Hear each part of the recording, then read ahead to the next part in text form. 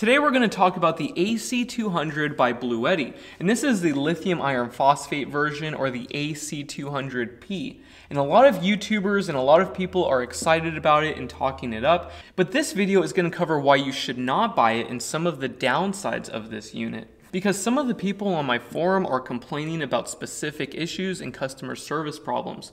And just because my 3 units work perfectly and other YouTubers work perfectly does not mean that this system is without faults. So let's get started. So the first major complaint that I'm seeing on the forum is a lot of people do not have the shunt calibrated correctly. It's either showing 0 watts going in and out of the battery, or it's horribly inaccurate. One person complained that the standby consumption of the AC inverter was at 135 watts. And so I tested it on mine and it shows 0 watts. So this means that the shunt is not calibrated correctly. And under this same complaint, somebody else had the same exact problem. But for him, instead of 135 watts for standby consumption, it was 120 watts. And it says that the inverter is using twice as much as what it should when he connects a load to it. And then the third person on our forums thread said that he had the same issue with his in the UK. So there's a power factor correction deviation, and they said that you have to fix it by having a load that's higher than 200 watts,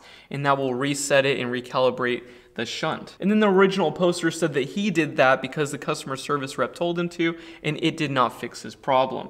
And then the next problem is random error codes. This person had error 34, no BMS, and somebody else got error code 80, but there's no documentation showing what that error code means. And others even got a BMS communication error. And this member is reporting no error codes, but the temperature is horribly inaccurate. It's 30 degrees Fahrenheit below the actual temperature. The next problem is the customer service is either really good or really bad. Some people report a problem and then they ship out a new one and everything is fixed instantly.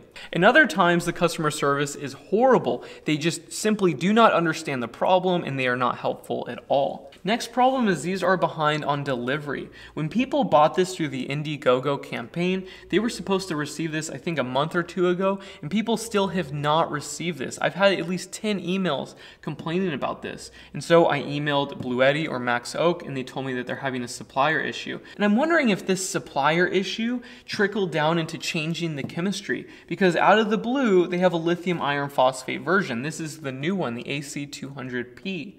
So I'm just kind of confused by that. I'm wondering if they ran out of cells or something, I'm not sure. But besides that, everything else that people are saying about this unit is really good. And I like mine. I like this thing, and I've got 3, and I'm gonna keep them.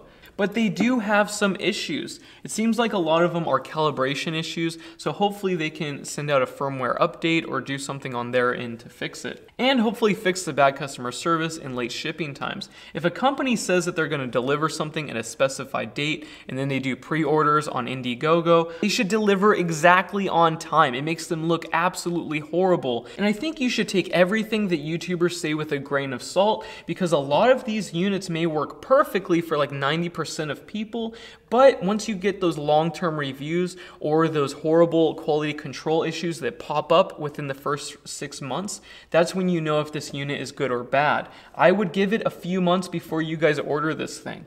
Anyways, just a quick update video on this unit. I'm not sure if I want to test this one, even though this has a different chemistry. It's pretty much the same thing as the last one, and I don't think they change any of the internals besides the battery cell. So let me know if you guys have any ideas of what to test on this. Actually, I do want to show you guys something real quick. The sine wave on this unit is really nice. I've been experimenting with this scope and going to all of my inverters to see what a good waveform looks like. I've also been testing the grid, and that's even with inductive loads. So pretty incredible inverter circuit, whatever they're using. That does not mean that everything else is going to work well. It just takes one part of these all-in-one systems to make them fail miserably. But this was pretty impressive. This is a clean, I don't even know how to find THD on here, but I'm pretty sure the total harmonic distortion is very, very low. And that reminds me, we need to make a video about how to use the scope for your own personal use so you can see how well your inverter is running. Typically, most of these inverters work really well and you don't really need this, but I think I want to show people how to use them and what to look for. I think a lot of YouTubers just like look at it and say, oh, the peak's not flattened, it's good. But there's a lot more to it than that, and I want to talk about the software that runs the inverter circuit and what determines the efficiency of an inverter. Anyways, we'll make that in another video. I just wanted to complain about this and say that it is not perfect and people are experiencing issues. Anyways, if you guys have any questions or concerns, please leave a comment below and I will try to answer them. Thank you so much for watching, and I will talk to you soon. Bye.